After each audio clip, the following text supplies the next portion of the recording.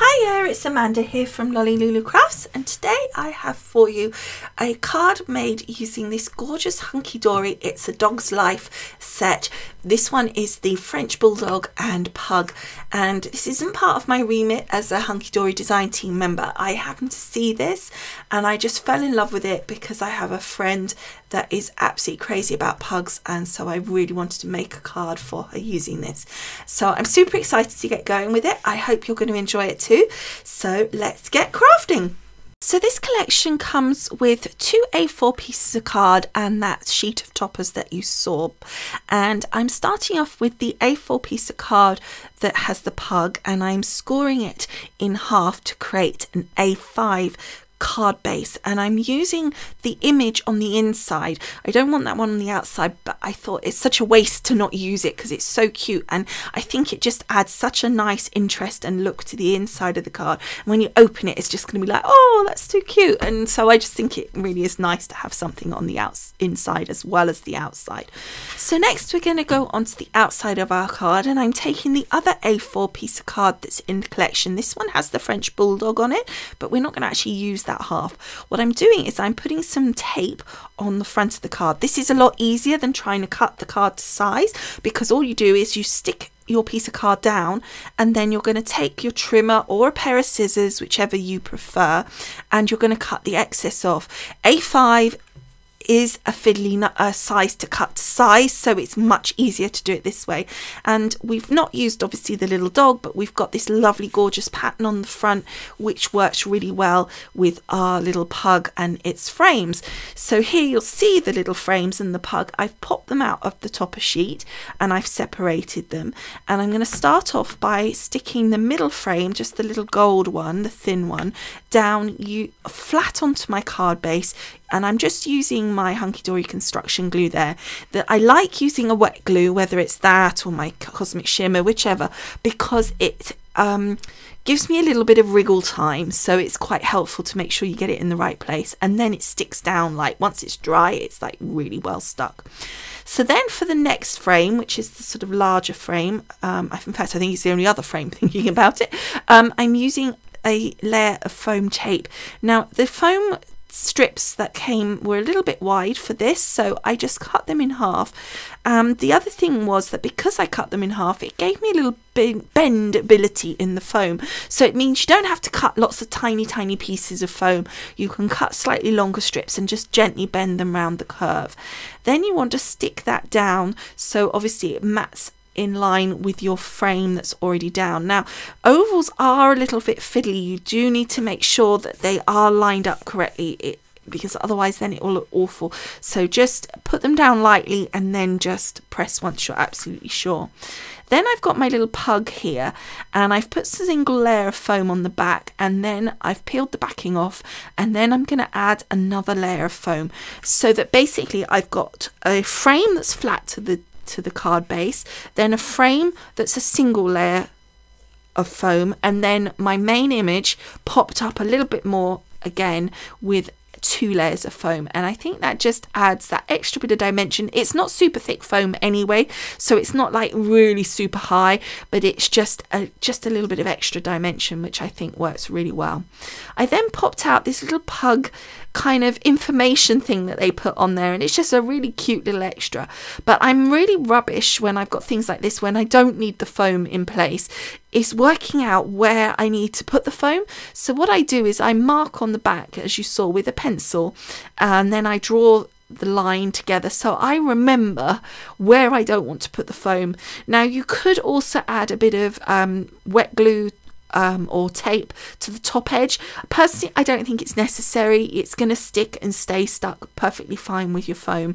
And all I'm doing then is I'm just sliding it over the single layers, because it's matching the level of the frame. So I'm just sliding it over that, and then slightly under the actual pug itself.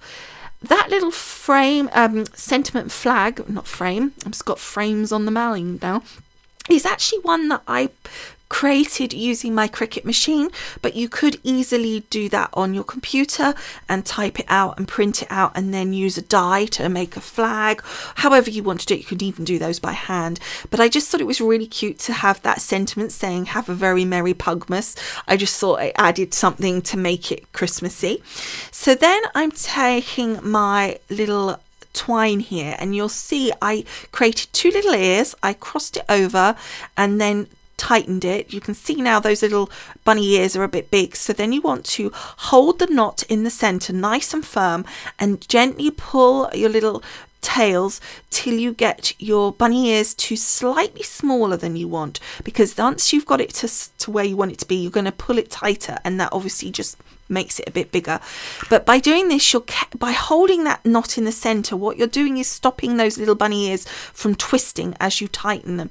So then once you've got it to how you want it, you're just going to cut those tails to the length, and then I'm using some of that construction glue and just carefully sticking that in place. You could use a little sticky dot or whatever you want, but that's what I did for that. And then also on my Cricut, I cut out this cute little Santa hat. Again, what I'll do with this is I will make a note for you of the actual image that I used, and I may even be able to put the download there for you. I'll see if I'm able to do that so that you can see exactly what image that is. But it was a really cute little hat that works on a lot of things actually, and obviously that's the right size. I managed to work it out to be the right size for that little pug.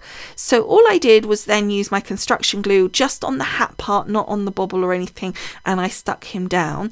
Then I took this lovely little white glue pen that I had from a Hunkydory as well, and I put the white glue over the white parts of the hat and its little bobble there, and then I've added some glitter just to add again a little Christmas feel. Adding the hat obviously makes him really Christmassy, but then adding some glitter, well, you can't go wrong with glitter at Christmas, can you? So then I'm just leave it for about a minute, because white glue I find is really helpful just to leave it to let that glitter absorb. You saw I put quite a lot on because it kind of absorbs down into that glue, and then just with a little brush I took any excess off. And then my final little touch is adding some of those little glitter gems. Again, these are from Hunkydory, but they matched really well. These goldy coloured ones matched with the gold foiling that was on the card already.